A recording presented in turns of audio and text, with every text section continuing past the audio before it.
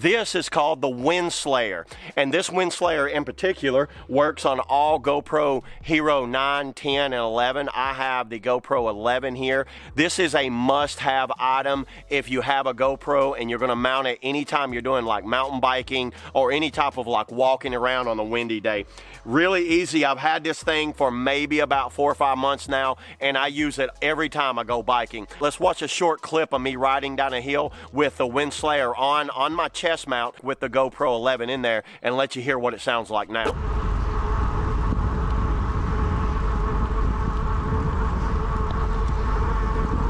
So 28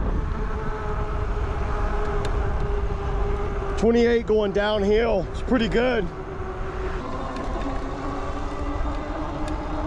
All right, you've seen that video. Now listen to it without the Windslayer on, and I've got it mounted on a handlebar mount without a Windslayer. Listen to this, guys.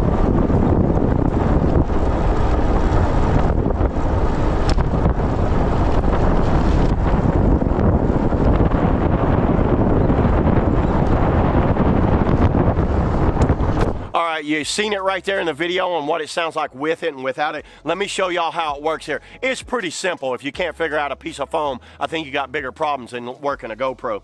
You can see it mounts up with the button right there on top. You're going to want to come in from the back side. I actually leave the legs closed on my GoPro. I go around and let it flop around the sides like that. And then when it's open right here, I reach in with my fingernail and I can actually access the legs, and I get the little feet and fold them down, and you can see how it's got a screen there, and you can access your screen there.